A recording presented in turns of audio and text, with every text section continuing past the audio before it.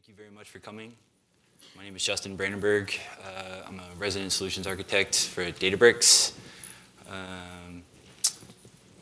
Part of the discussion today is mostly like a passion project for me. It's something I've been very interested in addition to some of the other work that we do. But it's kind of an emerging area, especially with a lot of more reinforcement learning emerging in popular research lately. And being able to scale and discuss how to process large data sets in a distributed environment, specifically multi-agent, is something that's still kind of being explored, being managed, understanding the difficulties and challenges associated with it. So hopefully we can speak to some of those today. I can highlight some of the things that I've worked on, some of the challenges I've faced. Maybe I could help you guys in some of your future work.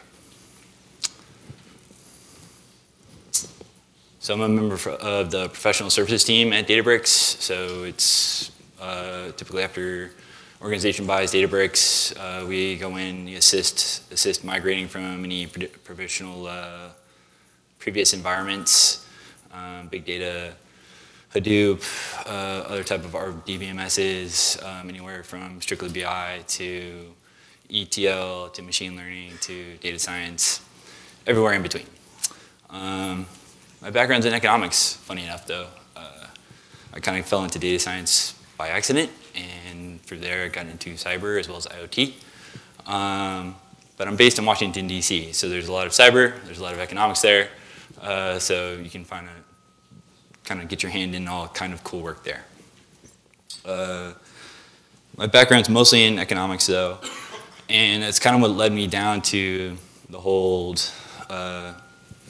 agent reinforcement learning, multi-behavioral analysis type work, in addition to some of the other type of standard machine learning data science projects you work on.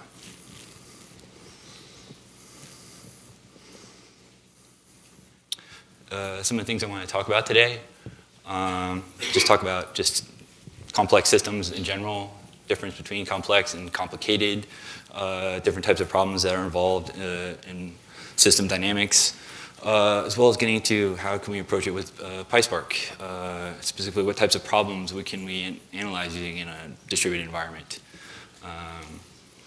Walk through kind of an example with a demo, kind of walk through a notebook. Actually I have two, so we can kind of go through those. It's kind of a multi-purpose type of analysis. And then quick summary, and then hopefully we can do some discussions. I know lunch is going to be served soon, so I don't want to be that guy, but hopefully you guys will get some hands.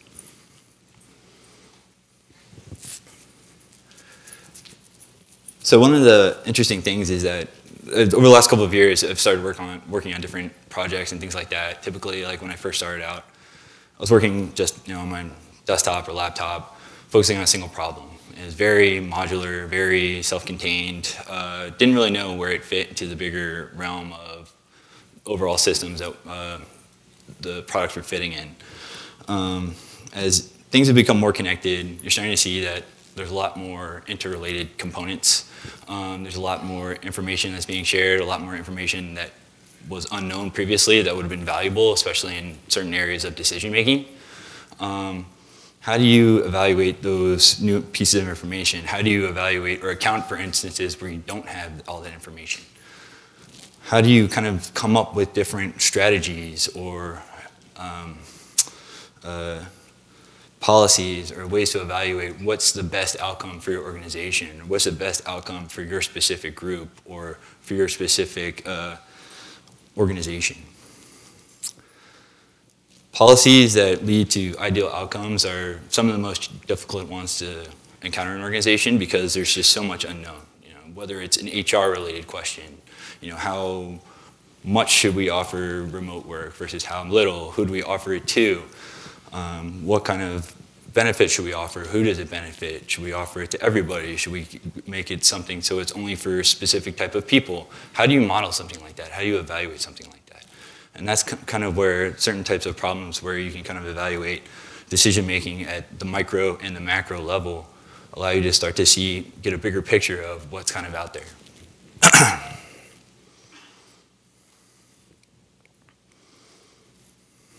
There was a great book couple years ago that I read when I was in grad school called The Origin of Wealth. And it's actually a bit misleading, but it's by a McKinsey fellow, Eric Beinhocker. But it's mostly discussing how in traditional economic thought, it was always that you'll eventually get to equilibrium. Supply will meet demand. The invisible hand will eventually guide everything towards a proper allocation of resources for everybody. And that's more of a philosophical analysis of how systems work, because inevitably, there is never going to be any equilibrium. You're never going to fully achieve a perfect balance between all components because, one, you don't necessarily have all the information. In fact, the only thing you can probably guarantee is that everybody has imperfect information. When that kind of occurs, you have to start making assumptions. And then when you're doing this, how do you make those assumptions under imperfect information, with lack of information, who has more information, and essentially dealing with uncertainty. And if you're dealing with more statistics, you're dealing with error, you're dealing with white noise. That's kind of the uncertainty that you want to account when you're dealing with more of a policy analysis. It's like, what can we not account for? How do we model that? How can we kind of evaluate over the course of not just one person, but many people or many units within a business? How do we account for all those people as well? Additionally, if there's something we don't see or something we do implement, what kind of emerging behavior can we start to expect to see? Typically, when you mix things together, you get new things. Get a lot of different people together, you get good conversation, you get people to come up with new ideas, you emerge with new outcomes, new friends, new discussion points, new areas of research. That kind of emergence is what leads to a lot of interesting things when you set up complex systems and try to analyze that and model those complex systems, because then you can start to identify what kind of emerging behavior could lead to better outcomes versus traditional outcomes. Excuse me.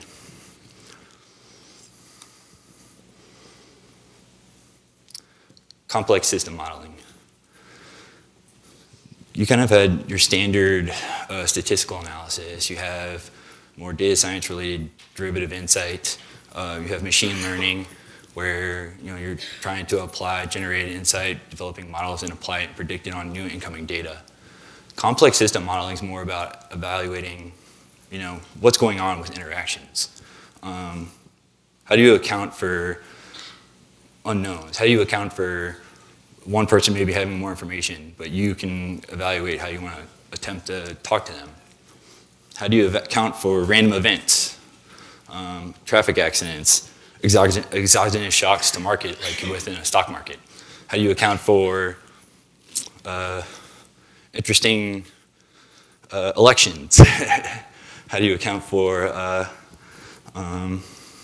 policy decisions that impact the military? So these are all type of things that if you're modeling in a macro landscape, you want to be able to maybe come up with a way to account for. There's a couple of different ways of doing this. None of them are tried and true. All of them have their own derivative kind of ways and methods. Agent-based modeling is something that I studied in grad school. It's more about setting up and establishing an environment, establishing a parameters, or essentially a box around that you can then put individual agents, and agents can be people, they can be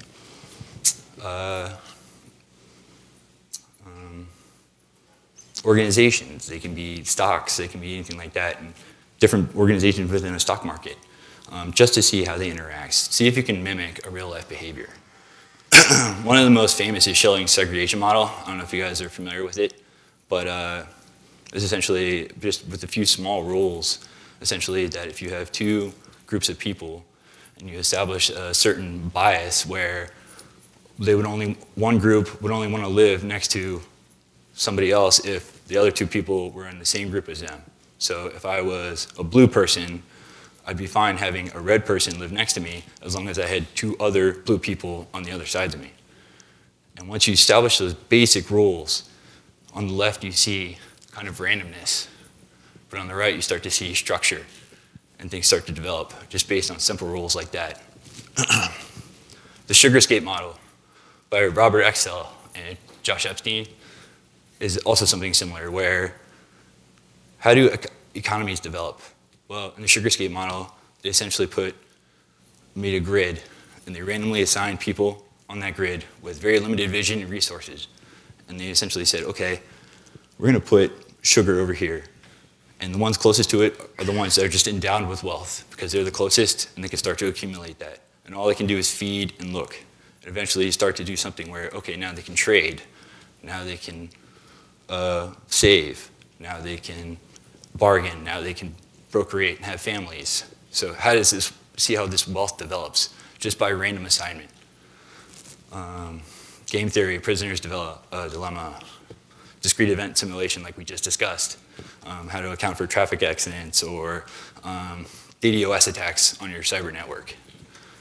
And then we also get down to Markov decision processes, essentially identifying optimal outcomes based on a series of actions and states as you transition to, keeping in mind that you can always go back, keeping in mind that there's always a better opportunity, but there's not always going to have the best information. One of those could be the traveling salesman, essentially optimization, trying to find the best route to meet your outcome or get home as fast as you can.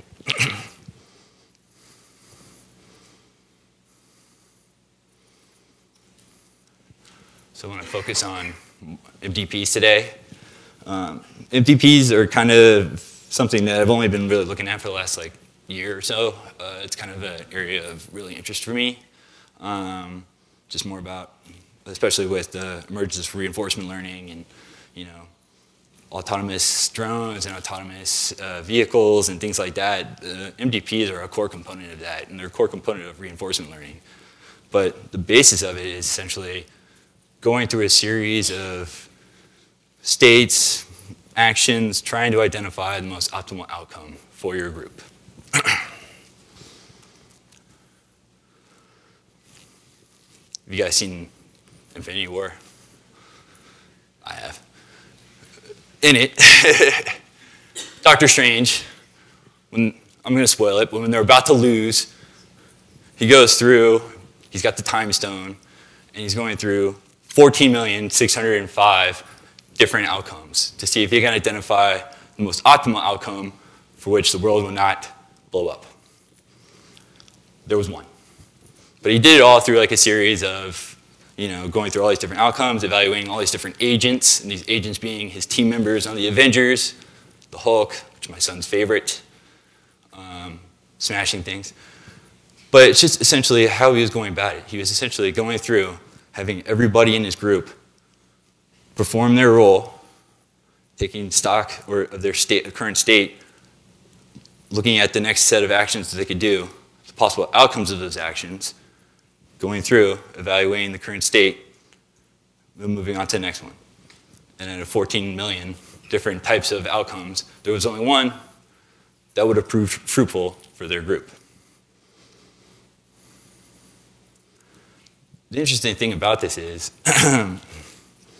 that even when I was watching this, I kind of saw this when I was watching the movie, and I was like, oh my God, that's an MDP. Because not only is he doing it, and it's a multi-agent MDP, because not only is he doing it for himself, he's also doing it for everybody else in his group. So it's a micro-analysis of their behavior and a macro-analysis of his behavior as well. And so they get a micro policy for each individual agent and a macro policy for all their other components of the team in general, as well as the greater superhero Marvel universe. And I thought it was a great example of a multi-agent MDP. And that's the time stone. So what is a Markov decision process? And I'm not going to lie, I'm not an expert on MDPs. I'm just somebody who's been reading a lot about it, tinkering with it, hacking out stuff, coming to share my ideas, my successes, my challenges, hoping to glean some insight, especially because there's a lot of smart people in this room. But essentially, it is a series of states. It's a state of a system. It's a state of a person's behavior. It's a state of an organization. And essentially is, what are they doing on Monday and the certain decisions that will get them to the next day on Tuesday. What kind of actions or decisions will lead to a better outcome, lead to greater rewards versus something that if they make a decision that's not necessarily in their best interests, could lead to penalties or possibly detriment to the organization. Typically, it's applied from the single perspective of one kind of global entity, and this global entity could be an agent, it could be the president of a company, it could be head of HR, it could be a general, it could be a head of, for example, the Tennessee Valley Authority, which is one of the customers I work with. They're responsible for monitoring the grid for the entire eastern United States. So they capture data from 36 different kind of PMUs or sourcers every few seconds for 24 hours a day, 7 days a week. And they're constantly monitoring it for resource allocation to see where they can take energy from one place and put it to another where it'll be better used and not be wasted. Economic planning. Estate planning. You know, I go to a financial analyst. I'm not as young as I used to be, but I'm not as old as my dad or my mom. They're going to be a lot more risk averse.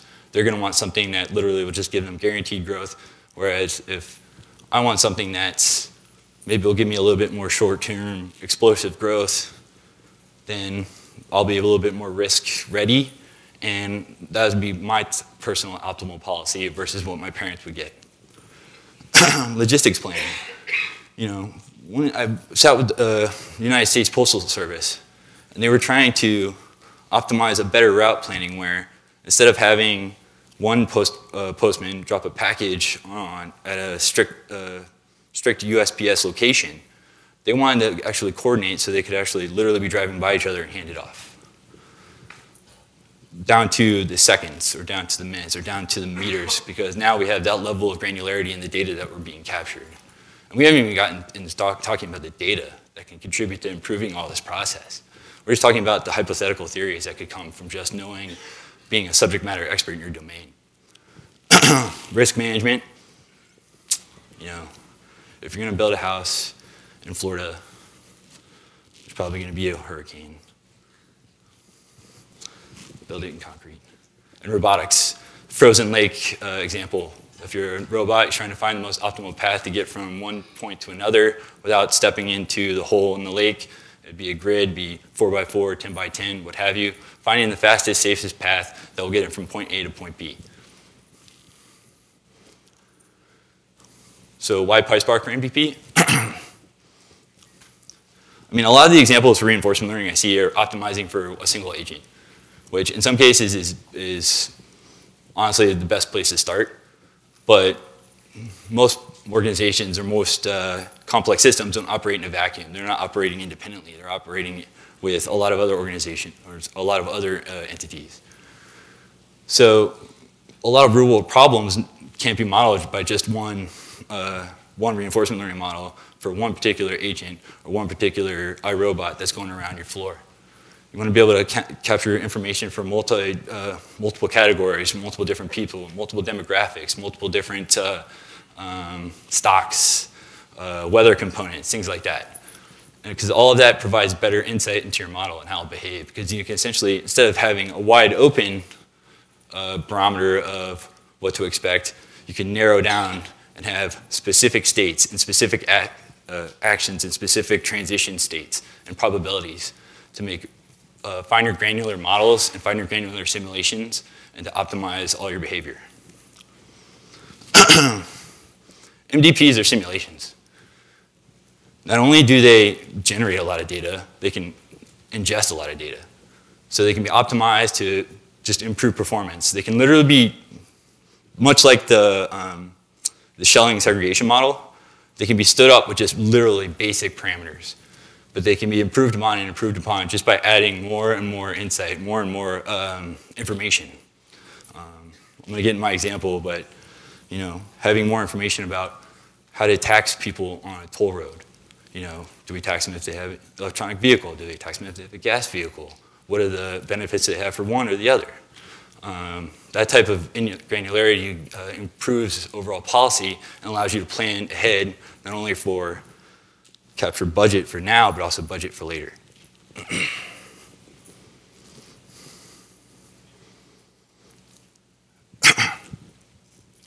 So I tinkered a lot with this. I find the easiest thing for me is actually running NDPs on the RDDs. So I know data frames are kind of the standard data object when working with Spark these days, but initially they're all RDDs, which are essentially key value stores. And that actually works a lot better because you can assign different attributes to those key value stores. And you can add others, you can remove them, but they can be independently identified and actually distributed out and transformed independently versus having to transform an entire data frame. You can map specific functions through these key values. Each row essentially becomes an independent entity. And that's kind of one of the distinctions that you'd have to make because when you're working in Spark, you're working in a distributed environment. If you were building a reinforcement learning model or an agent-based model on just a single node or a single laptop, you could be using something like pandas, but it would all be operating in memory on your single machine. So it would be able to identify the shared state of all the other people around you. When you're working in PySpark, it's a little bit more challenging because essentially each independent entity is operating without the knowledge of those around them, or limited knowledge, because there is no way to essentially share data within a data frame or share data within an RDD at each epoch. So then how do we identify what's the best method or what's the best utility for running MDPs using PySpark? Well, it's looking at approaches that require both a macro and a micro feel, similar to what we saw with Dr. Strange.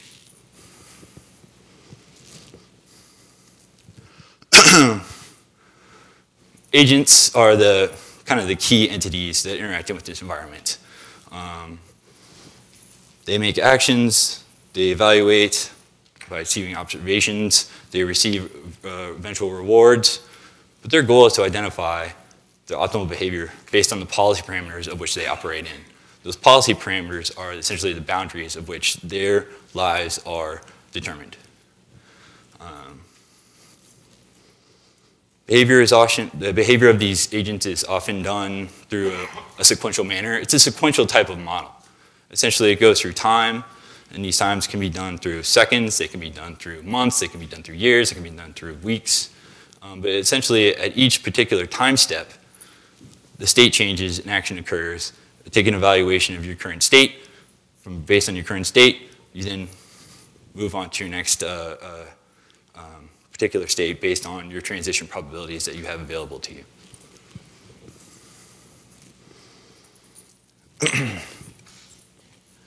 So here's an example of kind of one of my first actually attempts at implementation of instantiating agents within a PySpark framework. And this is actually coming from a data frame. So if I have an existing data set, in this case, it was for a customer a couple years ago. And essentially, they were running these what if scenario analysis. Like, they were an oil and gas company. What happens if they get exogenous shocks or the market changes within the current week? They have a project plan for all their resources, for all their wells going out for weeks, months. They have resources associated with it. They have labor costs. They have foundational costs that they're not going to recoup. They need to know, with a high probability, is the market going to stay the same? If that's the case, what's the best process or what's the best allocation of our resources over this time frame that will probably return us the most ROI? So they gave me a data frame, or a table, excuse me, of existing projects, very similar with the columns just like these. They had project ID, start date, current date, labor, that being the number of resources or FTEs that were on the ground. All the equipment that would cost to be on these projects, and it varied. But you essentially wanted to find the best combination. You wanted to have the best items in your knapsack that you could actually then identify the biggest bang for your buck. So essentially, I created a project class, or a projects agent for these projects, where I instantiate that I'm going to self-align all these particular features or attributes to these particular columns within this table, and then I'm going to initialize it later by calling that particular class and applying it on top of my RDD once I've instantiated it.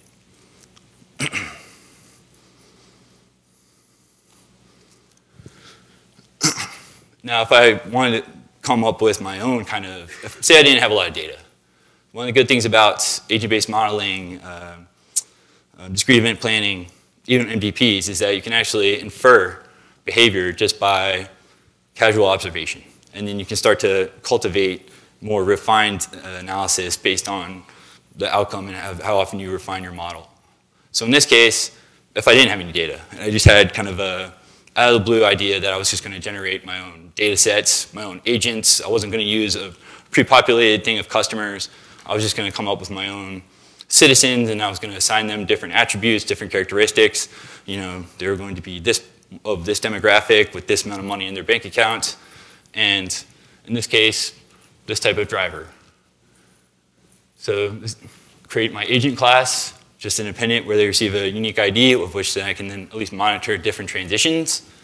And then I go ahead and instantiate that class by creating agents with particular attributes associated with them. Interesting about it is that you can still leverage certain characteristics of the Python ecosystem, like NumPy. Like you can generate random integers, random uniform values to then help you specify different characteristics, like, I don't know, if card type index, a random uniform between 0 and 1. So if it was the actual value was above 0, or excuse me, above 0.50, then they drove a gas-powered vehicle. Otherwise, they drove a electronic vehicle. That's something I love about Amsterdam, by the way. Like, I love all the EVs. So cool here. But then you can start to assign different attributes. You can start to identify different demographics of your population that you can then assign specific rules and behaviors and policies of which they can operate in.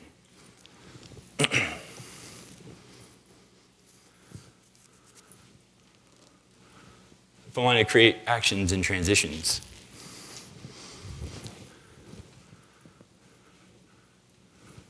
the row is essentially the RDD value. Sorry, I keep walking in front of you, my mistake.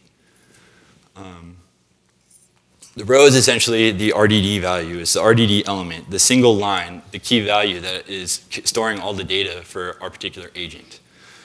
That is the specific entity or the specific object that we're then performing all these transitions on.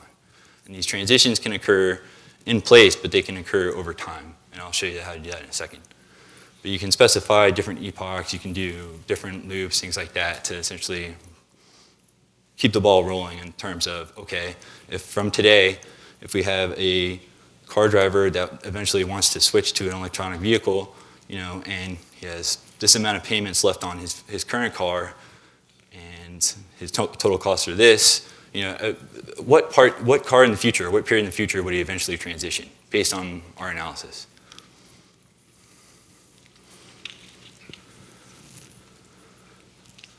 And finally, when I want to execute it.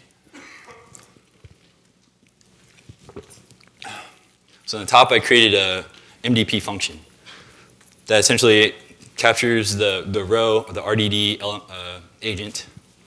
It captures the time, in this case, specifying t. So in this case, for the example I'm going to show, I did 36, and 36 is 36 months. And the policy, so there's a couple of different ways. I've had success, I've had failure, it depends on the type of policy and how I'm trying to apply it on the agent. But I can then specify the type of policy that I want to run on top of my agents.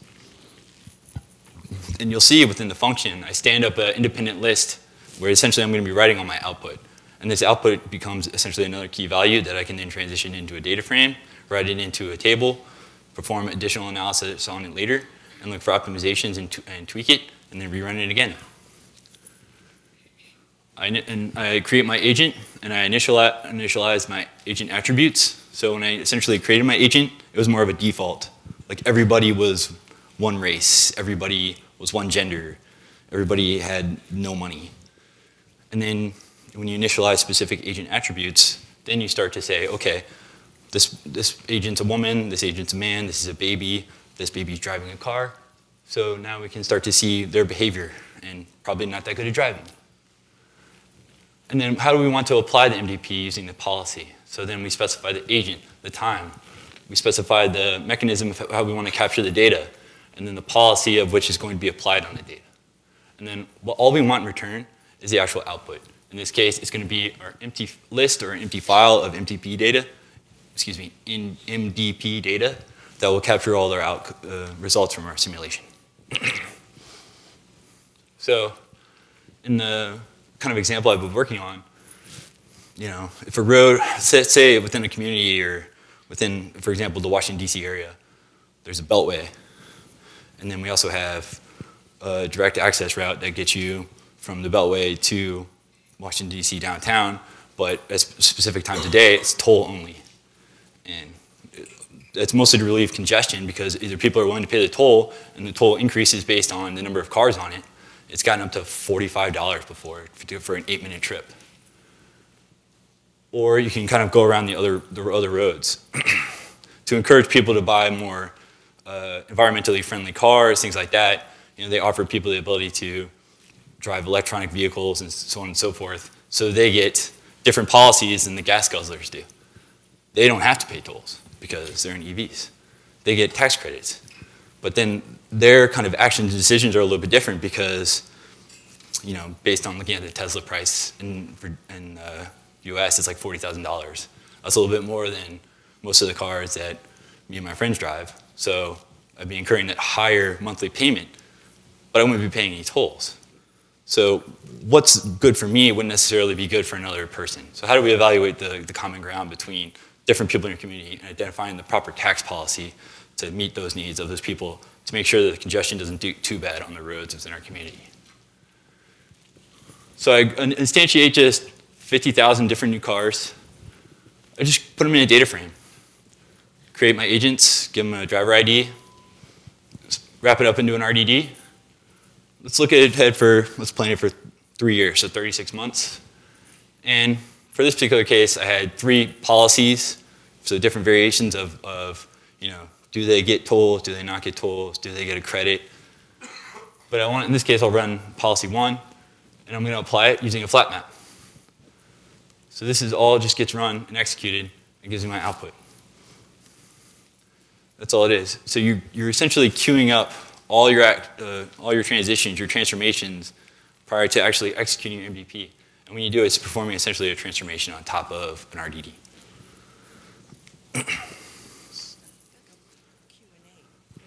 So I'll walk through this quickly because I know we have a few minutes and you guys are being very patient, so thank you. This is basically just what I was talking about earlier, electronic vehicles and toll lanes. You know, if certain people have the ability to take the tolls, they will. Otherwise, people, you know, they'll look at the opportunity cost of whether they actually want to sit in traffic or actually pay to take the toll lane. But unfortunately, more people are actually just willing to pay, and also more people are getting electronic vehicles. So now, as a community, are we dealing with more congestion than we initially planned for? And then how do we alleviate that? Because initially, we had only budgeted to make the lanes wider or install new lanes 4 years from now. But now, it looks like we're going to need them 2 years from now. What kind of incentives or what kind of policies could we put in place to make individual commuters change their behavior? So we'll have micro policies and micro behavioral changes that will affect the global macro multi-agent environment. And so we'll have, micro policies and macro policies, and we'll see how they interact and we'll see how the outcome comes. The agents in this example are commuters. Approximately 10% drive electronic vehicles. Among the commuters that drive gas vehicles, some have paid off, some have not. How does that influence their decision to maybe purchase an electronic vehicle? I don't know. This is just my own kind of noodling in my head. Each month, you know, they evaluate how much they spend in tolls, what are their savings, you know, do they show a preference for short-term or long-term rewards, aka, hey, I know that I'm paying in tolls, but I can't afford a higher car payment, even though it would remove gas, it would remove tolls, it would remove a lot of money that I necessarily would be fixing, but I'm focusing on my short-term rewards versus my long-term gains. Whereas electronic vehicle folks are more interested in savings due to the fact that they don't have to pay tolls or they have to get gas.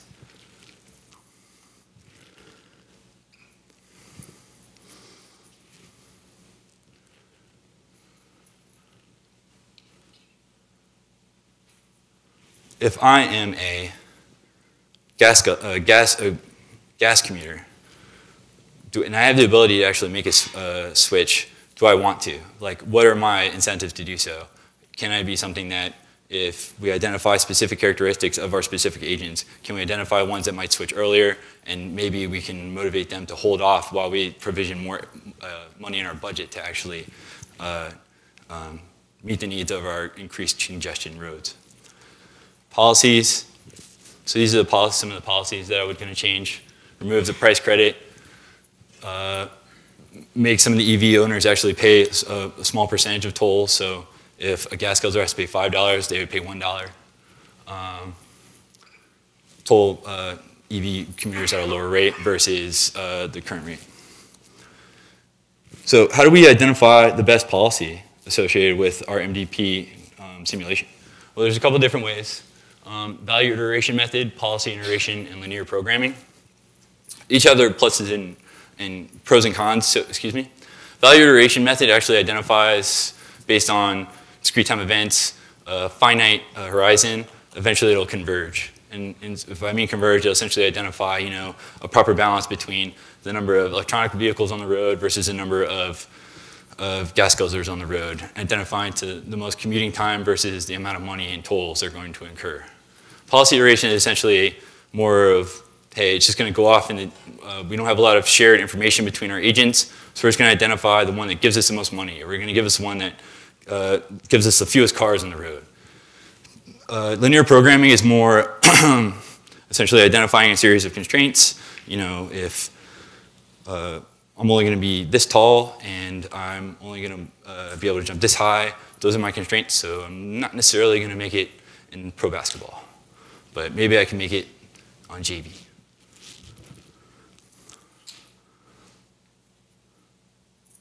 So we can use policy iteration for this, because we don't have a finite horizon. Essentially it could come and go at any time, but I didn't necessarily have a way to converge. And I just was going to walk through the experiment real quick.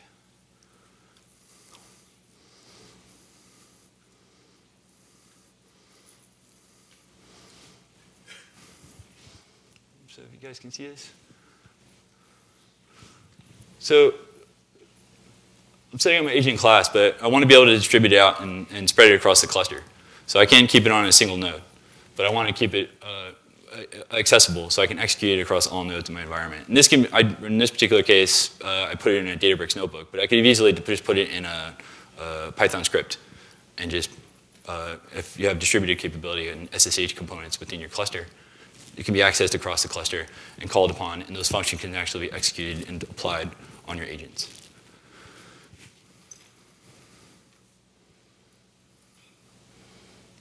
Scroll up here. So initialize my variables, import my agent class. Here's the script component, or if you wanted to use a Databricks notebook, you can go ahead and import it in. Create some default parameters. So, I'm sorry? Oh, sorry. I don't know how to do that. Oh, here we go. Yes, I do. Is that better? Sorry, guys. I'll put this on GitHub too, so you guys can look at it too.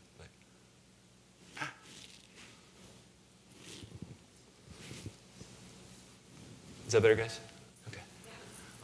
So like I said before, if you don't have a lot of information, you can make some assumptions. So I didn't have access to the DMV. I don't have an idea of I'll drive specific cars, so I can, I don't know, making some assumptions about how much gas is, how much a loan payment is per month, the average tank size in gallons of a car, refueling per month is approximately 2.5, and then average tolls per month, which would be $25.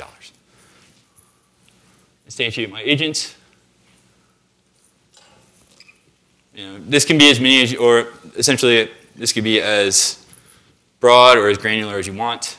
But like I said before, I essentially made them all gas guzzlers, specialized random integers between, give me a distribution between how much the car loan was, depreciation, so on and so forth. And the interesting thing is, once you apply a specific attribute, you can then use it to create new attributes, like I did here with the car loan, deprecation. You can also infer the publicly available components, as well as just assigning everything to 0, which you're going to populate later. So now I want to specify my two groups. So in this case, I have my gas commuters. They have a different range of components. Some may get on the toll lanes a lot, some may not get on at all, some may get on quite often or just marginally. Approximate their commuter costs. In some cases it could be a lot more, in some cases not that much. So we want to identify the number of payments associated with how much they're paying on that car. And then maybe they've paid everything off. And so now the only thing they're doing is just incurring commuting costs. So what's the incentive for them to go and get a new car if the car payment is the same as if they were going to just be paying that for tolls? Here's what I set up for the commuters in electronic vehicles, somewhat similar. I made some assumptions that electronic vehicle would be a bit more expensive, the monthly payment would be more expensive, so on and so forth. Initialize my agents. So I've done kind of the bulk up there. Now I'm essentially just calling them right here. It's very similar to some object-oriented paradigms, trying to leverage some functional components as well.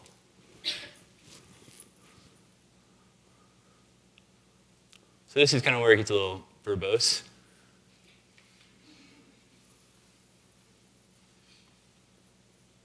A lot of if-else statements. But these can be decomposed depending on how modular you want to get. But I'm essentially saying, at each epoch, or at each time step, update their status. How much were their tolls this week? How much was their gas this week? How much was their total transportation costs? Did they make this month. Did they make a car payment? Have their car payments gone down? Have they paid off their car?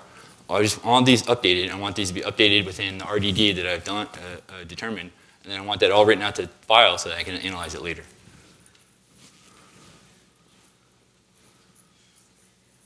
Define a function that maybe they do want to change a vehicle. So after a certain point, if their car payments are 0, they just want to go ahead and switch. And it doesn't have to be all of them, it could be a percentage. So then at that point you can specify. Specify the policies. So in this case, if I say I want policy 1, which in this case, they don't get any credit, they don't pay any tolls. Policy 2, they do have to pay tolls. Policy 3, they get credit, but they do have to pay a lot more in tolls. I want to update my attributes at each particular epoch. So these are the core attributes I'm concerned about for my analysis. And then I want to append it to my MDP empty list. In this case, it's a proxy variable that stands in for my MDP data. Execute the policy on that particular month. Excuse me. Yeah, this one was executed for that particular month, and then do it for all the months. So now we can start doing it for a specific duration of time. So then now I'm saying, okay, give me my time, 36 months. At each particular value of m, it's going to execute all those different things we just talked about. It's going to update the status. It's going to give me new information, but also recording all the previous information. So I can see the lineage in terms of what decisions or what transitions took place. My MDP simulation function. And then here I'm going to actually create my agents. I'm going to create my data frame, how many agents I want, the time. These are the columns for what the data frame or the specific fields that are when they're done. I'm going to go ahead and execute it. I want to order by month and ID. I want to review the output.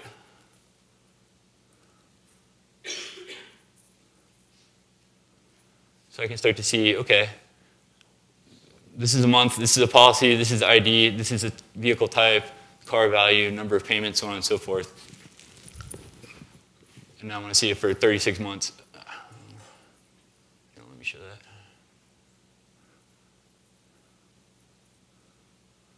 So we're still on month 1 for all 50,000 agents.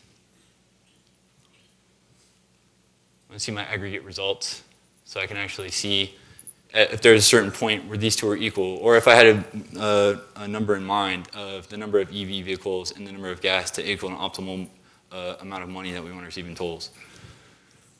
as you can see, they're not changing. I have a bug in my code that I was up very late trying to figure out, and I apologize for that.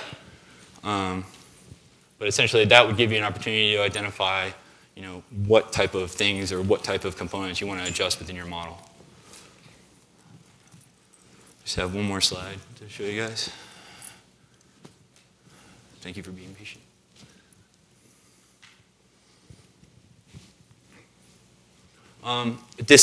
Additional considerations. So discounting.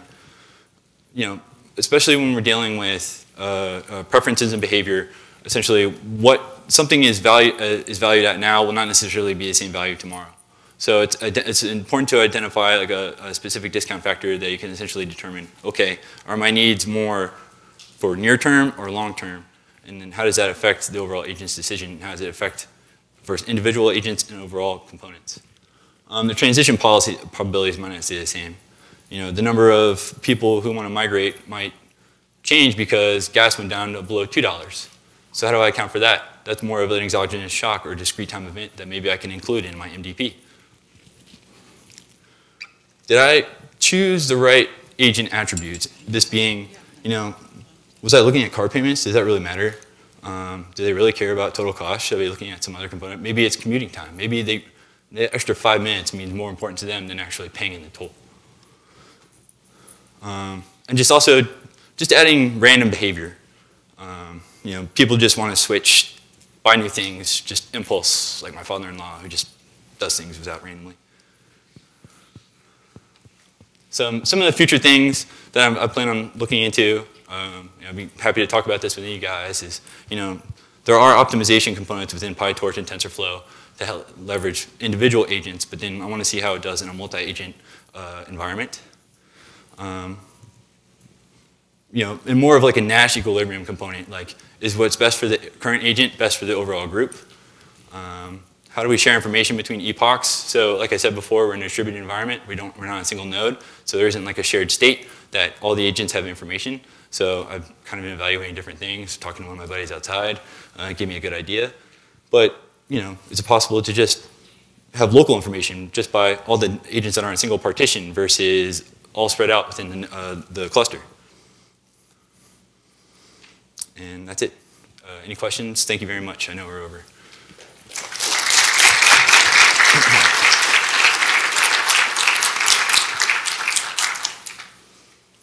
Questions?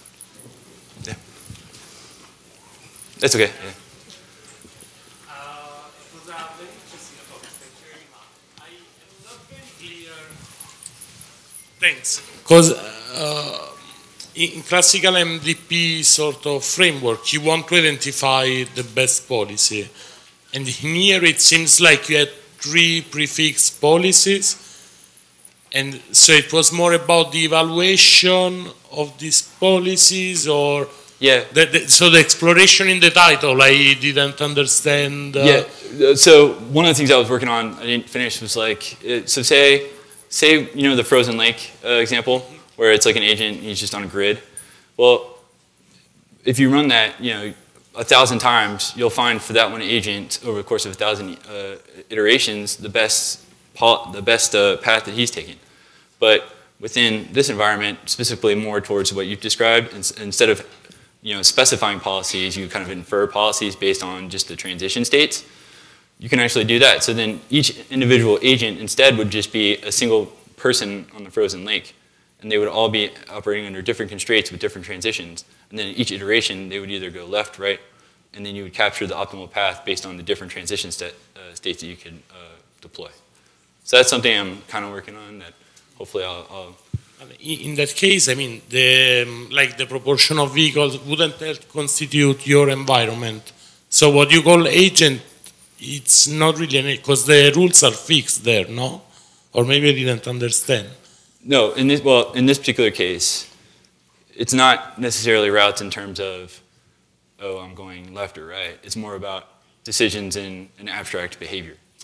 So, I could either go left or right, I could buy this, I could buy that, I could decide to go on a toll lane or not. But it's kind of evaluating from a different perspective, optimal behavior just getting out of a room versus optimal behavior of a person within a specific environment operating with imprecise information. So it's not I'm not going to sit here and say that it's MDP in terms of like what you'd see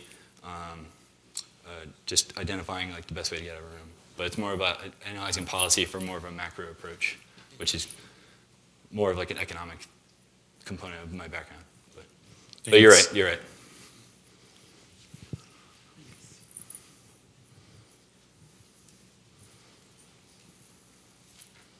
Thank you. Thanks for the talk, Justin. That was great.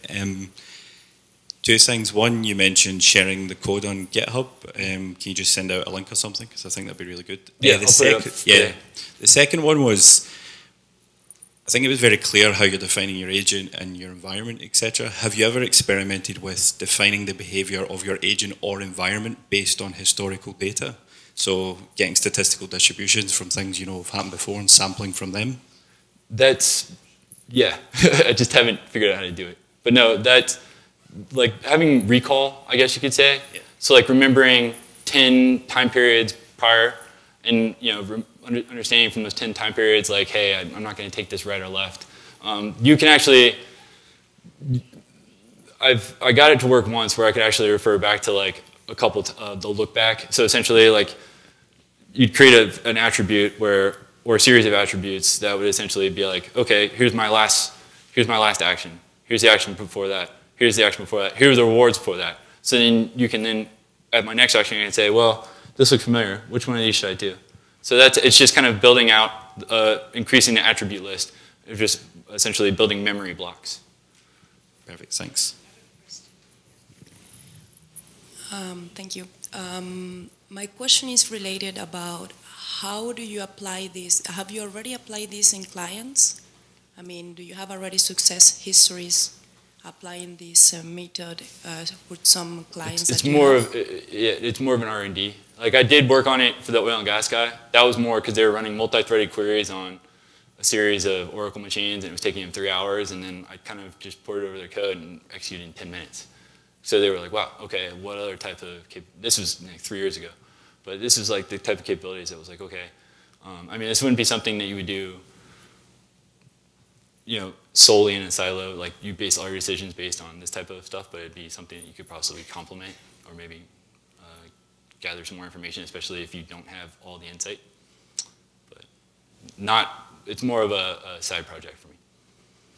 Okay, thank you. Yeah. Hi, thanks for your talk. In your demo, we saw that in the end you had this table that showed what happened after each time period with all the agents, and in that way you can evaluate how the policy is doing. Mm-hmm. But I was wondering, I mean, then you have a table with hundreds of records for all the agents, for all the timestamps. How can you, in the end, really evaluate the policy, and you can nicely visualize or just track some particular metrics that really show how the policy is doing? Kind of another example that I was also working on. I just thought the car one might have been more appropriate. So I have this one where this one's not really a traditional MDP, but it's more, I have it like if I was a scooter company and I'm trying to identify the best way, I'm putting out like for Bird or something like that, we're going to put 40,000 scooters in a new city. And we have a policy that we're going to get the max value out of this, but we want to, there's a benefit and a cost of they're in good shape, acceptable shape, and bad shape. If they're in good shape, they get you $250. They're in bad shape, they lose you $1,000. So what's the policy? Do you replace those right away? Do you perform maintenance? So I came up with like 3 different policies, very similar setup, a little bit less verbose. But when you get the output, kind of evaluating it at an aggregate level. Mm-hmm. So saying, in this case, the policy 3, where I replace it the minute, like anytime that a scooter is in acceptable or bad condition and it's reached a certain value level of depreciation, I just replace it, and it incurs me increased revenue versus the actual cost of replacing it. So it's more of an aggregate macro view, but then if you wanted to drill down based on, like for example in the last one, I felt like I was concerned with people of a specific demographic, then you can kind of narrow down and query that table and identify, what's so interesting about these folks? Why is their behavior so different? Is it because we actually used census data or some sort of behavioral data, or is it our own bias? I don't know. So it gives you a kind of a couple ways to drill it down. But I mean, it's a data creator. It's definitely not a data remover. But you can just run it multiple times, overwrite, keep what you want. You can keep all the parameters. The only thing that will change is the random values you assign. And to my understanding, a run of a policy is not a deterministic thing. It's a statistical outcome. So do you also need to evaluate the distribution of the outcome of the policy? Or? Yeah, and that's kind of what he was talking about. Yeah. But also implementation of like the discount feature I mentioned described, or the discount factor, where it would actually lead components to converge because it'll based on their own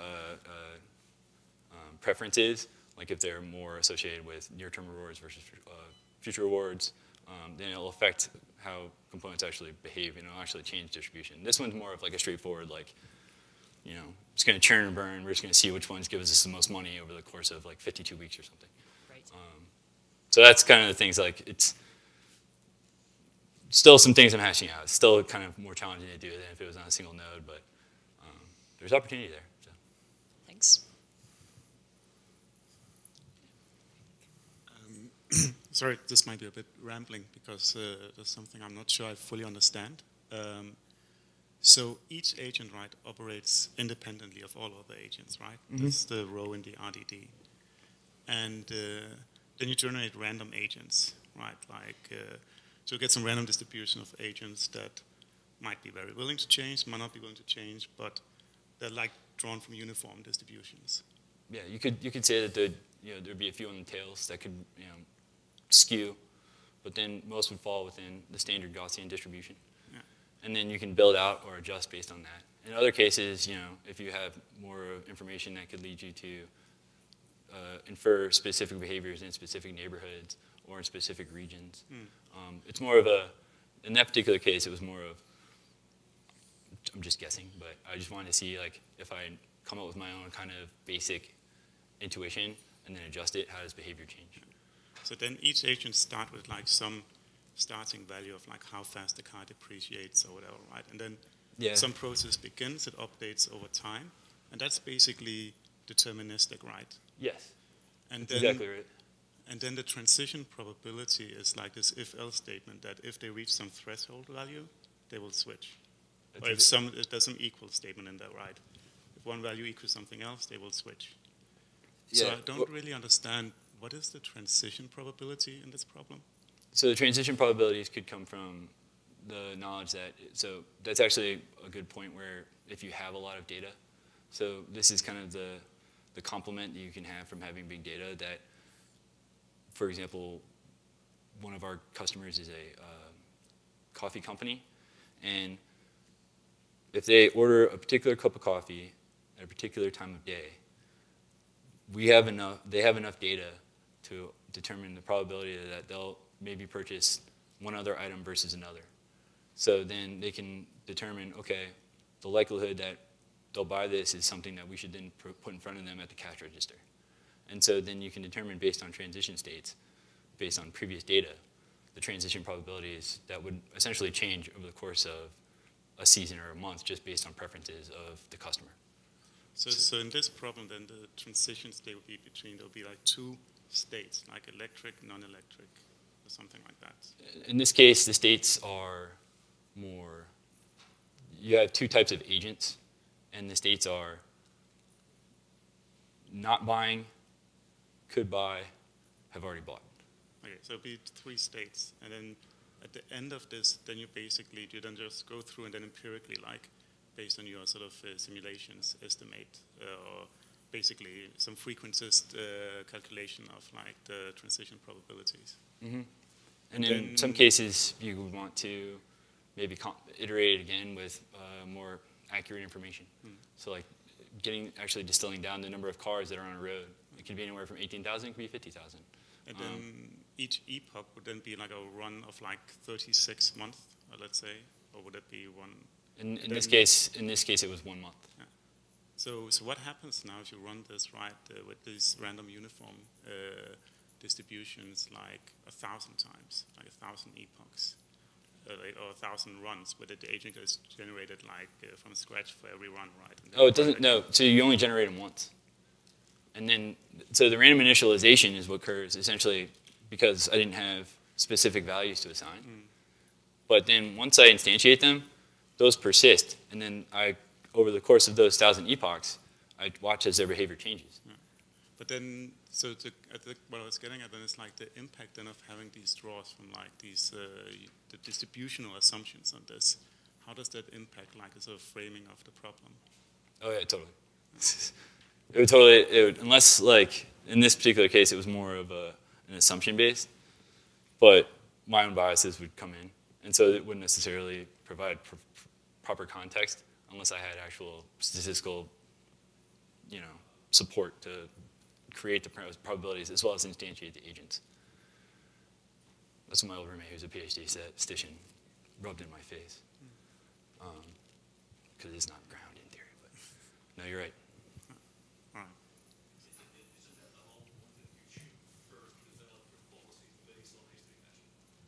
What's that? The policies that you've created is a kind of gut feeling that you're applying here. What kind of decision is somebody going to take on saying, well, now I'm going to switch to another car, and this is the effect that it's going to have on the toll road distribution or something like that. I mean, it is a nice thought experiment, but it becomes valuable if you can test it against history-matched data, where you can find out, well, what are actually my principal components, and should I put into my agents and into the decision-making that I'm... That's actually, so one of the core components of like agent-based modeling is actually identifying a system and creating a model that can mimic that system as close as possible at a period in time. And so in this particular case, I would pick maybe a year or a couple of years in like the early 2010s, identify who had specific cars, and then try to get my behavioral components as well as the transitions to match that, to see if I can match specific trends, to then use it as complementing inference on what could occur in the future. Maybe complement it with a type of forecasting in terms of population. Yeah, and have you thought about the random injection of policies as well? Oh yeah. In time? Yeah. So that would be one. It's like ones that just kind of manifest or kind of emerge based on just different behavior. Yeah, like my neighbor has an EV, now I have to have it as well. Yeah, like that's so. That, on my last slide, I was like, you have the guys who just buy stuff. Yeah. And those are things like there's a certain population like you can't account for. So that's kind of like the error component. But you could increase that or reduce that as based on possible. Oh. Yeah. Thank you so much, guys.